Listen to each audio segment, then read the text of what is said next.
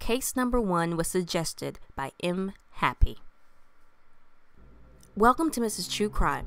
Today's video is an in-depth look into the disappearance of Meaghan McCallum and Caitlin Kearney. It's a tale of illness and substance abuse. If you're triggered by anything dealing with unanswered questions, feel free to click off this video. Perhaps check out a bunny video for some lighthearted content. If not, I'm Nicole. Let's get started.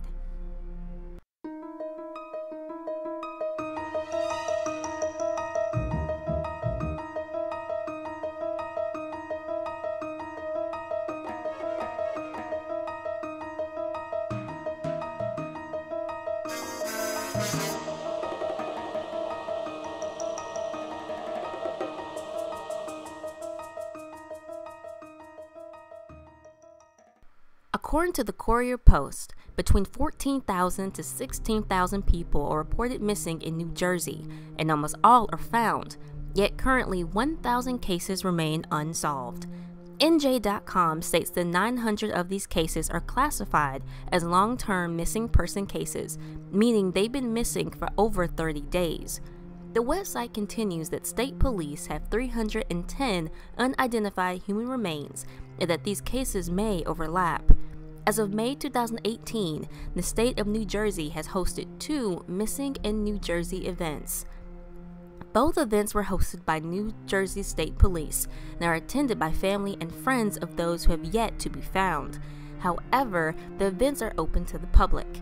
The event's goal is to bring the families together while also supplying DNA, photos, and dental records to police to assist in their investigation.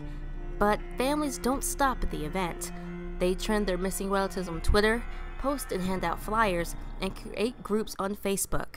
One of the groups belongs to Meaghan McCallum, created by her mother.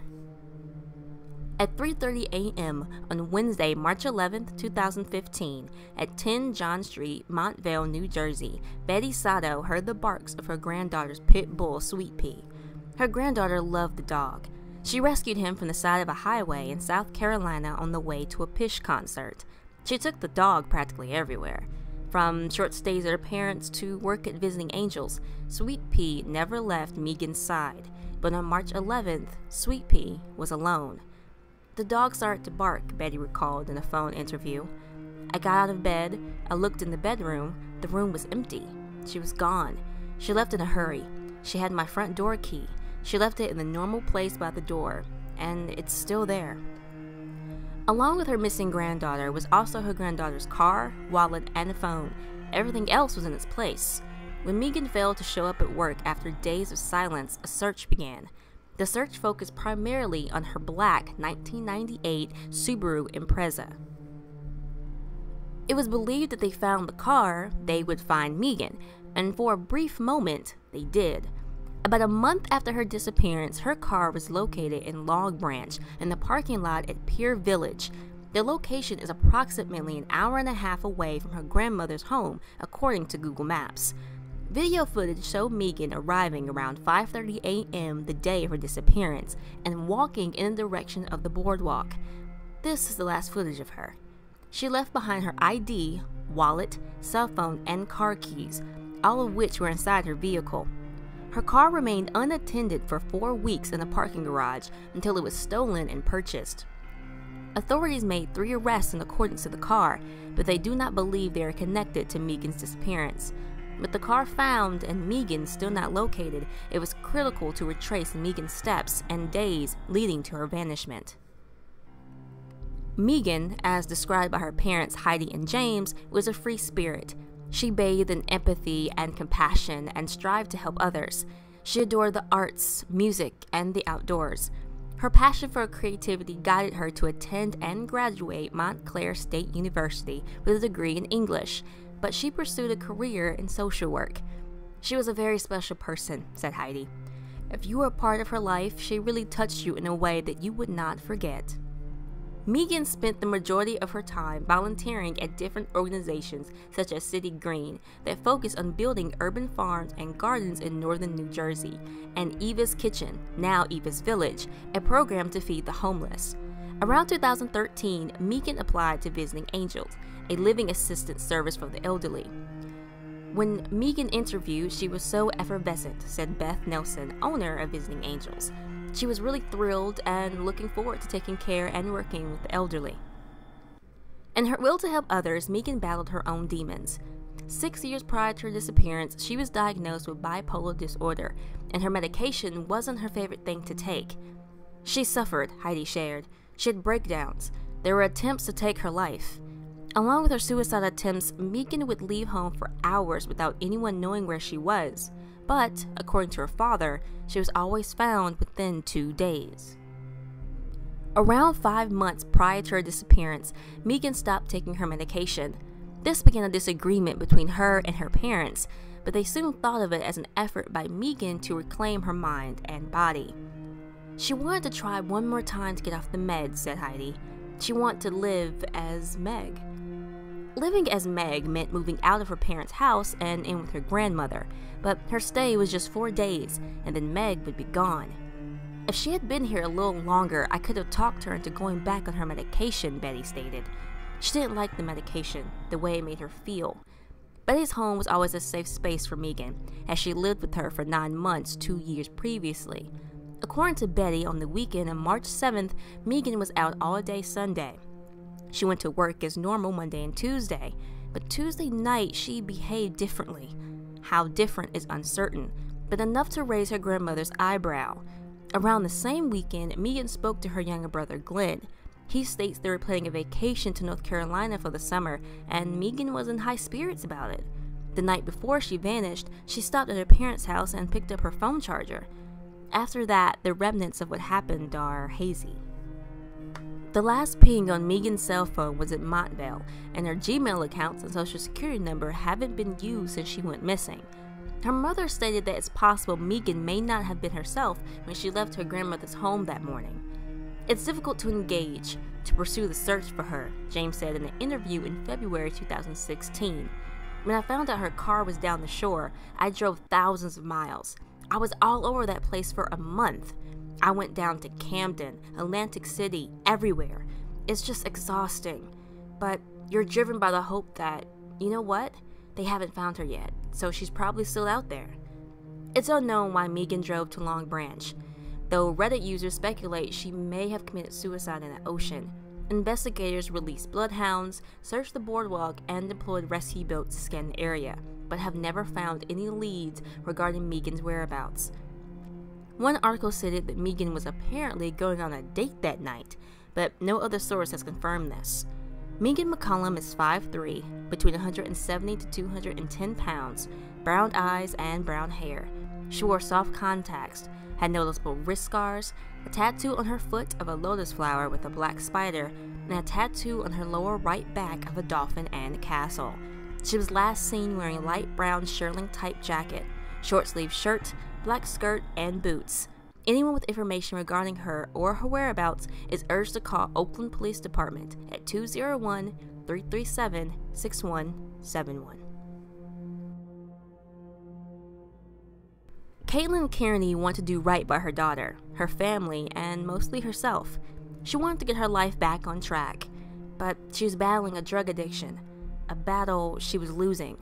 According to drugabuse.gov, an addiction is a, quote, chronic disease characterized by drug seeking and use that is compulsive or difficult to control despite harmful consequences, unquote.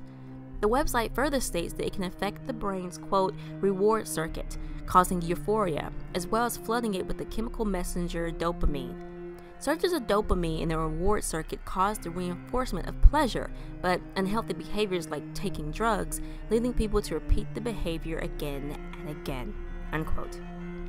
As drug usage increases, the brain adapts to the behavior, making it harder to quit. Caitlin's mother, Denise Urovic, stated, "Her drug addiction progressed quickly, and for me it seemed like things happened fast. She went from abusing prescription drugs, and it just took off from there." Denise recalled that her and her then 20-year-old daughter were very close. She described her as a, quote, a great kid and full of life and really smart, unquote. It wasn't until Caitlin became pregnant and her drug addiction escalated that the two hit a rough patch. Caitlin and her then newborn daughter Lily moved in with her grandmother and Errol, trying to treat her drug problem. Caitlin stayed with her grandmother for around 2 months in 2012, but the relationship hit a sour note when Caitlin, quote, cleaned out a chunk of her grandma's bank account, unquote. Caitlin entered the home April 2012 and overheard her grandmother talking, upset about the incident. Instead of pleading her case, Caitlin turned around and walked out the door. That was the last time her grandmother, mother, or daughter saw her. Over the course of 4 months, sightings and paper trails of Caitlin kept her family in the know that she was at least okay. The timeline was as follows. In May 2012, a month after Caitlin left her family, Denise reported Caitlin's car stolen, and she was picked up by police outside a Biltmore motel. According to authorities, she'd fallen into the wrong crowd. During this month and a few later, Denise received solicitations from lawyers and failure to appear notices. In late June 2012, Caitlin's cousin Dan Jurevich Axelberg and his wife met up with her.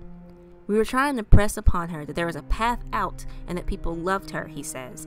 They spent 30 hours together, watching TV, eating pizza, and walking Center City. Even though she was going through a lot, she was obviously the same person, he says. She was the same smart firecracker who loved her daughter and talked about her consistently. Caitlin was in place in the Philadelphia Rehab Center, though it only lasted a few days. But Dan classified the text between the two as encouraging.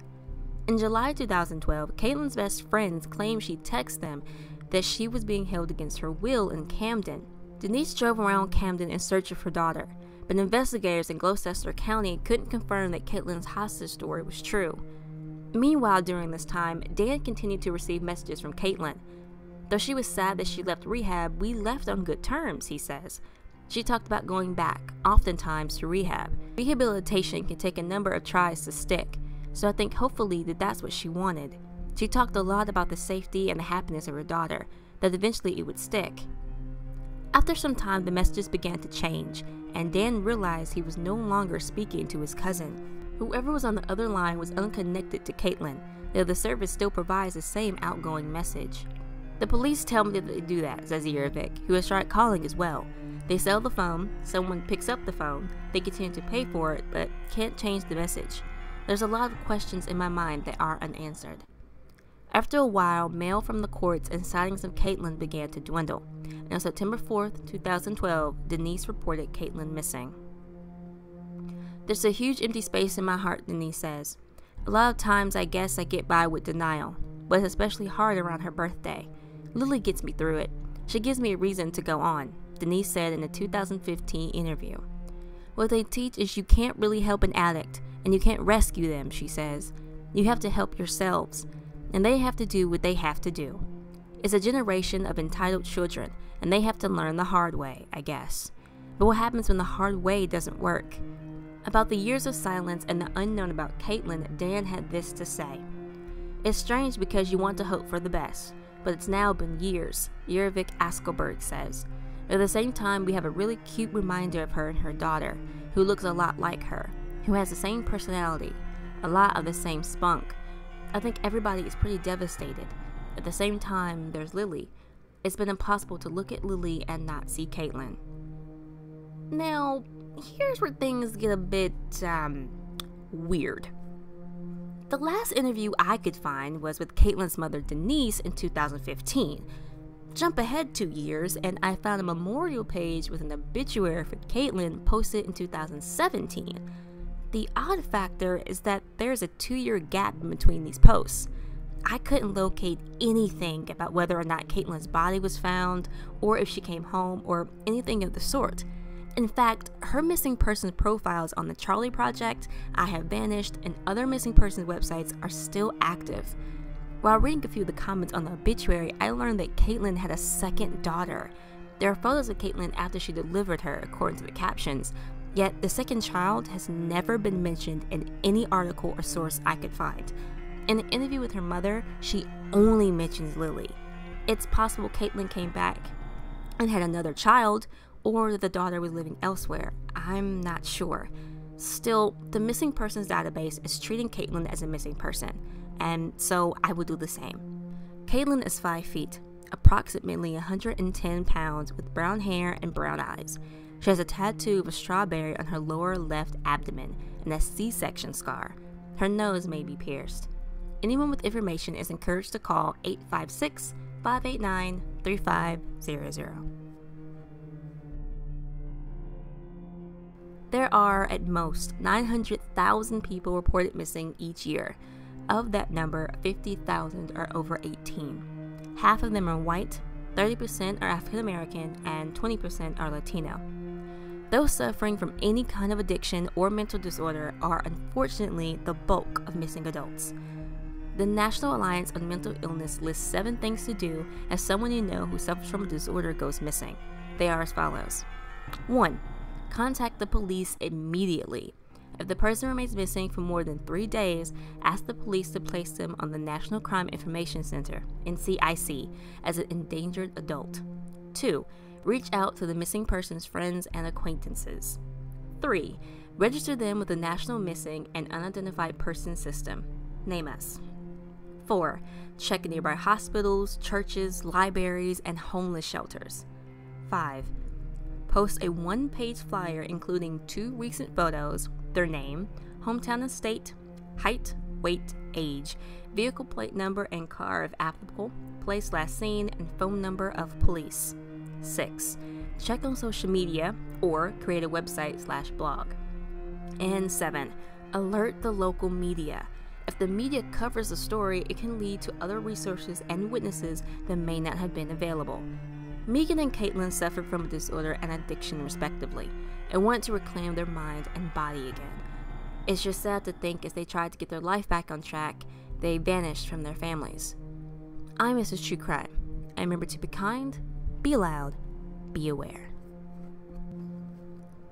For more information about Meaghan McCallum and Caitlin Kearney, why not check out some of these awesome links? And if you like what you saw and heard today, why not drop a like and a comment? Maybe subscribe while you're here. I make new videos every Wednesday, and you don't want to miss what's in store.